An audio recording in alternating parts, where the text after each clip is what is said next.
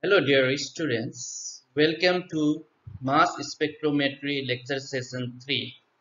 In this lecture session, I am going to explain you about different types of mass analyzer and detectors used in mass spectrometry. Now let us explore about mass analyzer. So it is one of the important component of mass instrument. In mass instrument, three processes are taking place. In ionization chamber, the parent compound is converted into molecular ion and daughter ion. Then it will travel to the mass analyzer where different ion travels to the detector based on its mass by charge ratio. So in this diagram you can see that there is a ionization chamber where ions are formed. Then those ions will travel and reach to the detector. So the distance between this ionization chamber to the detector is nothing. It is a part known as a mass analyzer. The role of the mass analyzer is to separate different ions based on their mass by charge. So as the ions travels, some ions are too heavy, so it will bend too little. Some ions are too light, it will bend too much, and some ions have a specific velocity that will take a circular path and reach the detector. In the instrument, what we do is we just change the magnetic field as well as the voltage of the instrument so that all ions are continuously collected and we get the spectra in the mass. So this analyzer part is very much important, and in mass spectrometer we use different type of analyzer. For example, in this diagram there is a magnetic type of analyzer is there shown. So likewise, we have a different other types of analyzer, and all analyzer they have a different principle of operations. So the common types of analyzer used in mass spectrometer are time of flight mass analyzer, which is denoted by the TOF, then quadrupole type of mass analyzer, then magnetic sector type of mass analyzer. Again, it is of two types: single focusing magnetic sector and the double focusing magnetic sector.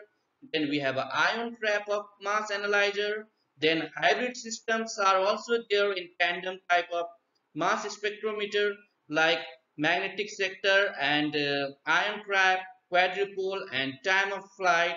Then there is also a mass analyzer by name ion cyclotron resonance type of mass analyzer with in combination with Fourier transform principle. So these are the six common types of mass analyzer. I am going to explain you about these first three types of mass analyzer. Now let us start with our first analyzer, that is a time of flight, which is also abbreviated as a TOF. When the instrument consists of time of flight analyzer, that system is known as a time of flight mass spectrometry. In this type of instrument, there is a long tube which operates in a magnetic field free regions. There is no any magnetic field employed in this system. It is simple tube where the ions are allowed to pass, and different ions have different velocities based on its mass by charge ratio.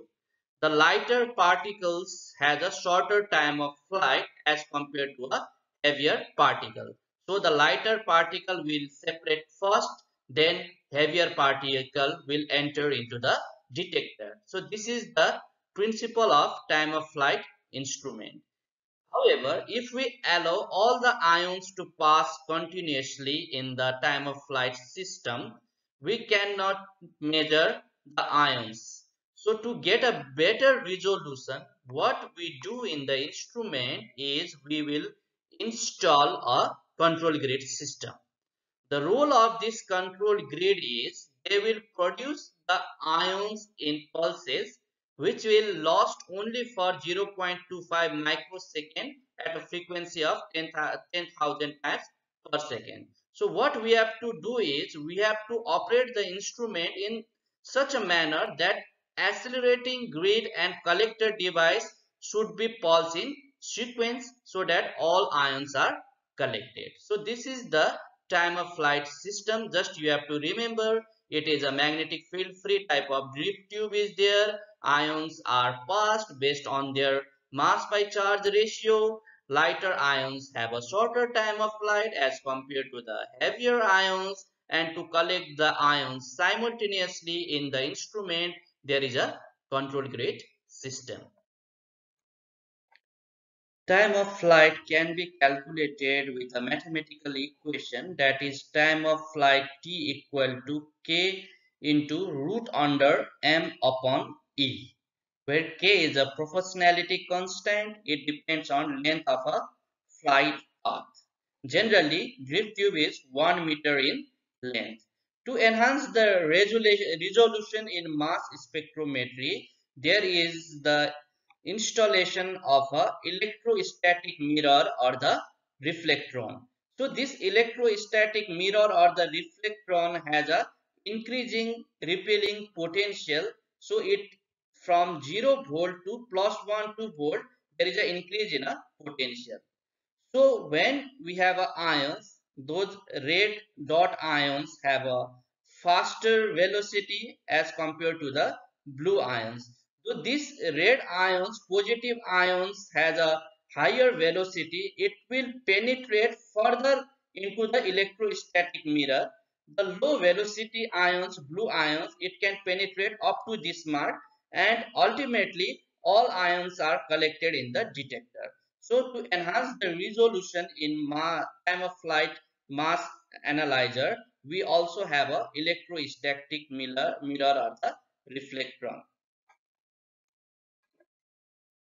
So in quadrupole type of mass spectrometer or quadrupole type mass analyzer, we have a four accurately aligned metal rods are there. These cylindrical metal rods are also known as a mass filter.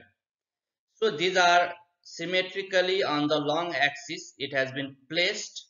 Opposite pairs are coupled with each other, and then we pass a direct current of few hundred volt across the coupled rod superimposed by the radio frequency potential. In operation, we pass a positive ions in this core mass filter to cylindrical filter. Then what we are doing is we are scanning the direct current and radio frequency starting from the 0 to the maximum. For the particular value of direct current by radio frequency ratio, certain ions will have a hyperbolic type of motion. Here you can see that the ions are passing. This red line, it has a hyperbolic type of motion and it is collected in the detector. Other ion which has not hyperbolic ratio, this is by the blue lines, it will discharge in this core filter.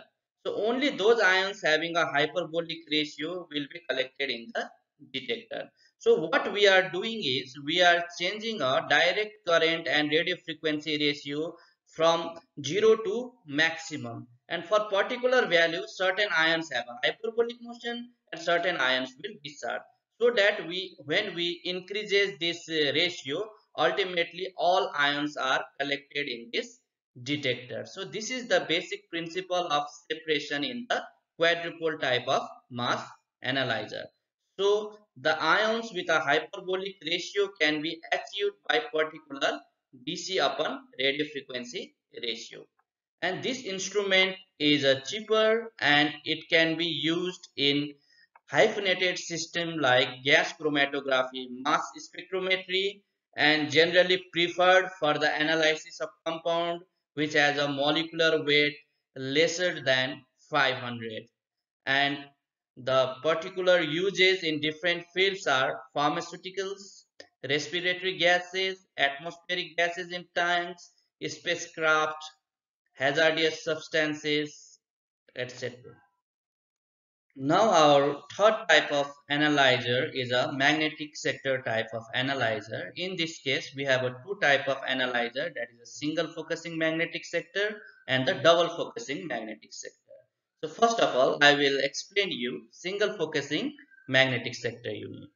In this figure, you can see that here is a ionization of the sample. So the number one, that is we will inject the sample. Number two, heater to vaporize the sample. So we are vaporizing the sample into gaseous phase. Number fourth is the electron source, electron gun. It will bombard the compound and it will ionize the sample. The electron beam ionizes the sample. Once the sample is formed, this accelerating, negative accelerating plate, it will attract those ions and it will thrown to the magnetic sector unit. So the basic principle is that whenever the positive charge ions travel in the magnetic sector unit, it will have a circular motion. So there is a effect of magnet on the ions. So there is a centrifugal force and centripetal force is there on the ions. So those ions produces a circular path and the beam. So lightest ion will deflect too much, heaviest ion will deflect less, and appropriate ions will reach the detectors just by changing the magnetic field and the voltage of the system. All ions are continuously collected in the detector. So the principle of mass spectrometer based on magnetic analyzer equation is derived through this system only. So the equation of separation of charge in mass spectrometry can be given by mass by charge m by E equal to h square r square upon 2v. H is a magnetic field and V is a voltage. So mass by charge of ions only depends on the radius, because charge, your magnetic field and voltage are fixed. Mass and radius, they are the changing parameters. Those mass which are too heavy, it will bend too less. Too light, it will bend too away, and appropriate ions, it will reach the detector. So through this equation, we can have a basic principle idea of the instrument, and just scanning the voltage or magnetic field, we can collect all the ions in the mass instrument. In double focusing magnetic sector unit, it is just a modification of a single focusing instrument. In single focusing instrument, the basic principle we say that all ions having same mass by charge possesses the same kinetic energy or the velocity. But however, this is not quite correct, because ions vary in initial energy.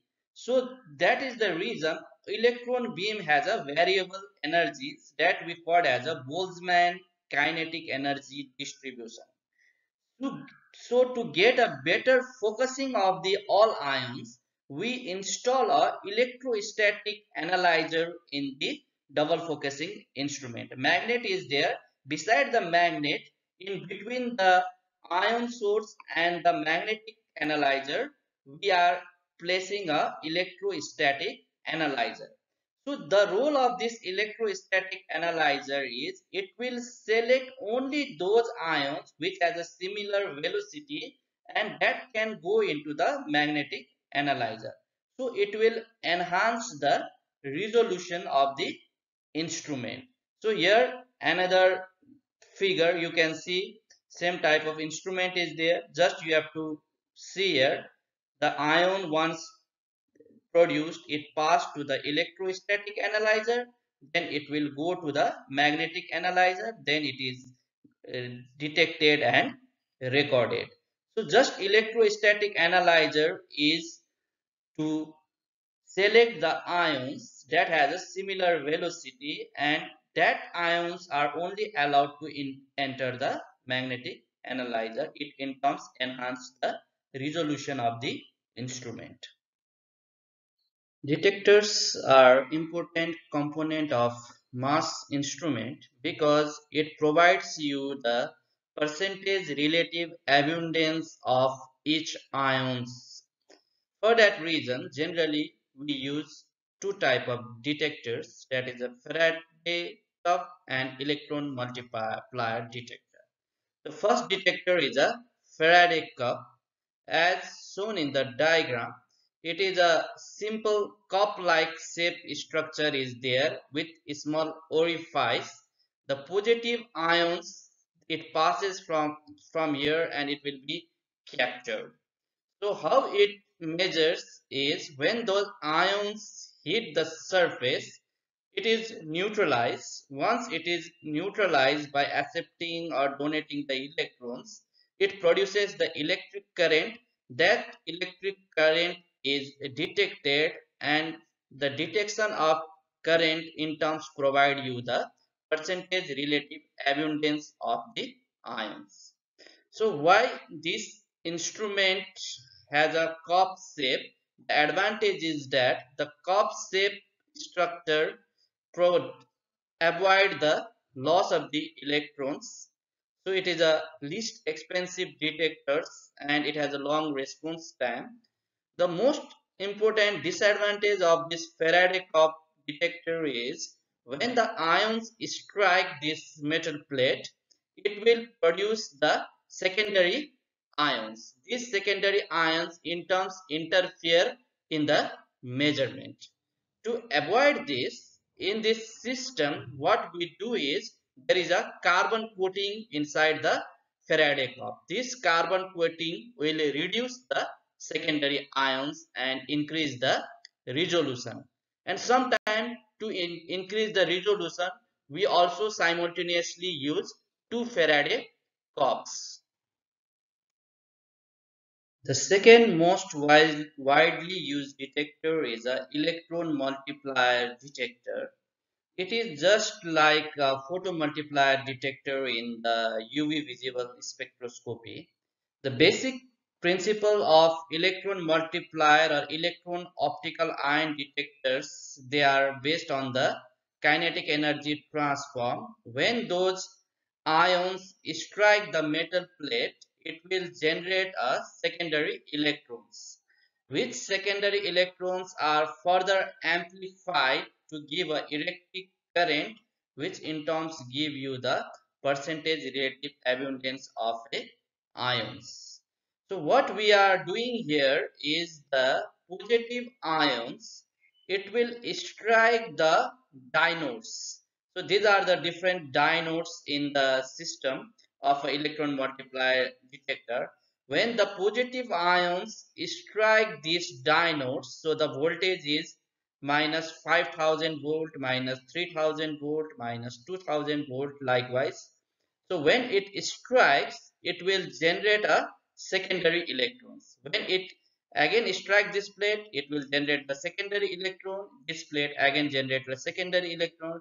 That's how it will generate large amount of secondary electrons that is amplified and it provides the signal or peak of the ions in mass spectrometer. So generally in the electron multiplier detector, there are series of 12 to 20 diodes that gives the good secondary emission properties, and it is one of the most widely used detector. Beside electron multiplier detectors, other detectors used are Fourier transform ion cyclotron resonance or orbitrap mass spectrometer or electron optical ion detectors. So these are other detectors used. Thank you for patiently listening my lecture on mass spectrometry, that is a mass analyzer and detectors. Have a great time. Stay safe and healthy. Thank you.